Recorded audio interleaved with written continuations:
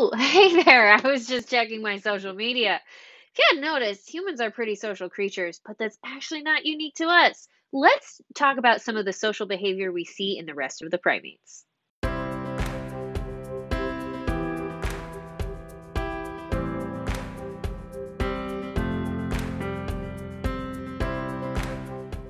Primates are very social creatures, and within this group, we find so many different complicated social interactions. Let's talk about a few of them. Just a reminder, we recently talked about a lot of different primate diets. If you look at all primates, there's a lot of different things they eat. The two most common are fruits and leaves. And remember, diet really affects everything.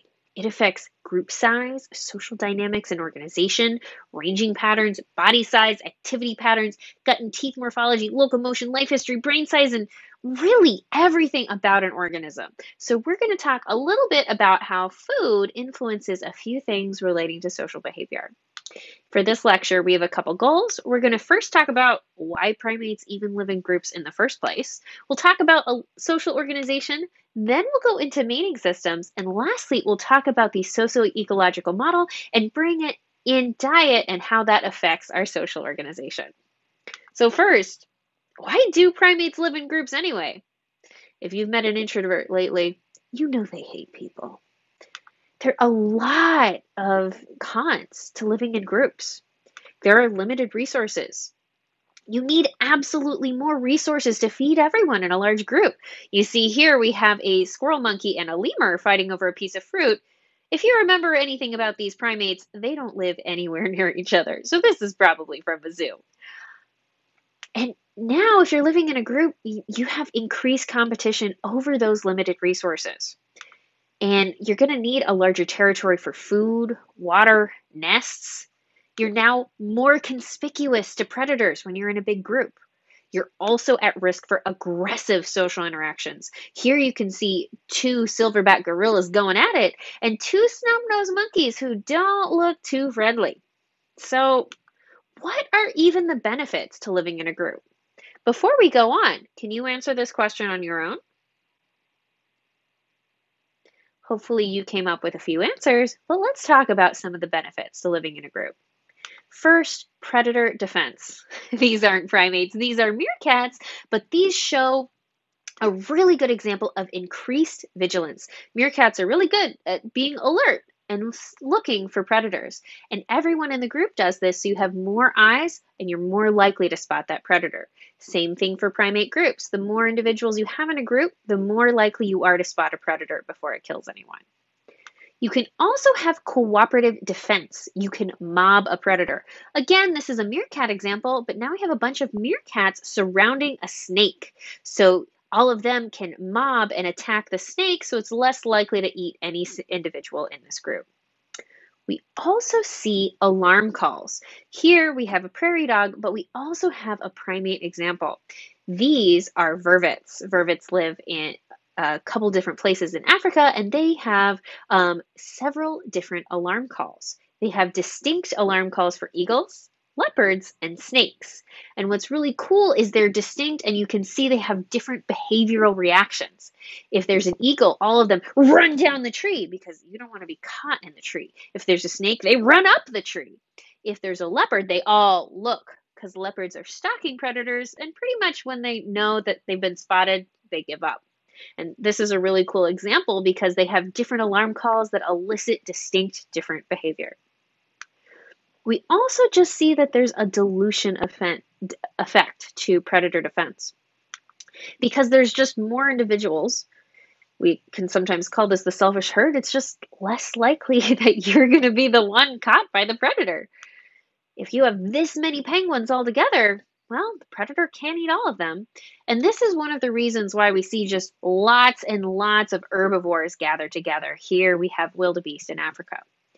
This is also related to predator confusion. If you were all running at really fast speeds, yeah, your predator is going to be a little taken aback, and it's going to be harder for that predator to pick out one single individual to eat. You can also increase your foraging efficiency depending on what type of food you eat. If your food is patchy, when you're all moving together in a group, it's easier for everyone to find that food at the same time. And especially if you have to travel between different places, it would be pretty bad if you just visited a tree that another primate just ate all the fruit off of. So everybody moving together will go to the same trees, and you hopefully won't encounter something that's just been eaten. We also find foraging efficiency, especially in regards to hunting. Chimpanzees do occasionally do cooperative hunting and hunt this poor guy here, the red colobus. There are also benefits for social interactions. You have access to mates. They're right there in your group. You do not need to go find them. You also have assistance in child rearing. We see a lot of co-parenting in primates. There are also increased learning opportunities. In primates with social groups, there are some that we do see learned tool use. We also have the opportunity for information sharing. And we see a lot of different cooperation and coalitions between different primates. Here we have a parent raising their little chimpanzee here. And here we have two young capuchins learning from an older capuchin how to eat this fruit. Of course, there are many costs to social interactions. There is increased risk of disease. We know that a little bit too well right now. There is risk of social conflicts. Now you have competition for mates, even though you don't need to find them. One of the darkest costs of living in a group is infanticide. Infanticide is the killing of an infant. This is actually the highest cause of infant mortality in mountain gorillas. Here we have a baboon killing an infant. This is actually observed in 17 different primate species and 12 genera. Infanticide is an interesting thing, and we actually think in several cases it is an evolutionary strategy for males, because if they kill an infant that is not their child, the mother of that child will be more likely to give birth to their child sooner. This is only due to something called lactational amenorrhea. When you are a breastfeeding female, you actually cannot get pregnant. Breastfeeding and being pregnant are both incredibly metabolically intensive. You do not want to do both at the same time. You literally cannot eat enough food to support 3. It's already hard enough to support 2 when you're pregnant. So that's why all mammals have this thing. So infanticide is a strategy for males to stop lactational amenorrhea in females so they can have their child sooner. Yeah, it's ugly. It's dark. Evolution is not pretty, and sometimes we do see strategies like these. And considering we see it fairly regularly in primates, it's probably a real thing. But let's talk about group size and different goals and why we might see a larger or smaller group. All primate groups, they want to maximize access to critical resources, but they also want to minimize within group competition. You want to maximize success in between group conflicts. There might be different populations of the same species which are competing for the exact same resources. And you want to minimize predation risk. You also want to maximize reproductive success.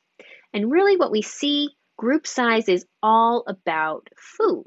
And there are different trends we see based on what different primates eat.